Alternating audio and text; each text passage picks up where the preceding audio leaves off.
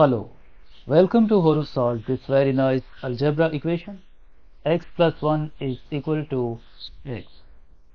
We need to find all possible values of x. So let's start. First of all, we take a square of both sides. X plus 1 whole squared is equal to x squared.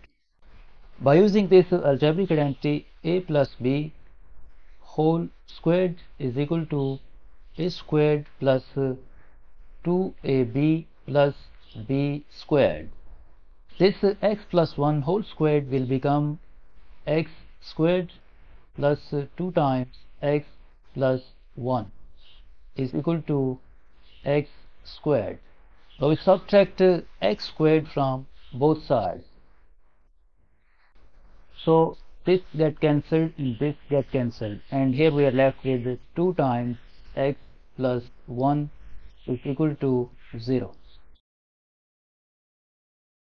Now we subtract 1 from both sides. So this one get cancelled with this negative 1, and here we are left with 2 times x is equal to 0 minus 1 is negative 1.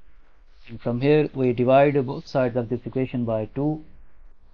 So this 2 get cancelled with this 2, and we get the value of x is equal to negative 1 over 2. Now let's verify this value of x and see that is this a solution or not.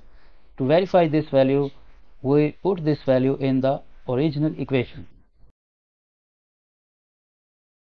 The original equation is x plus 1 is equal to x. So this equation will become negative 1 over 2 plus 1. Is this equal to negative 1 over 2? Next, negative 1 over 2 plus this one can be written as 2 over 2. Is this equal to negative 1 over 2? Now we write the common denominator 2. This negative 1 come here, negative 1 plus this 2 come here. Is this equal to negative 1 over 2?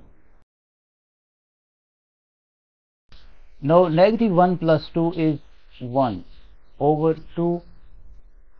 Is this equal to negative 1 over 2? You can see that 1 over 2 is not equal to negative 1 over 2. So this equation has no solution.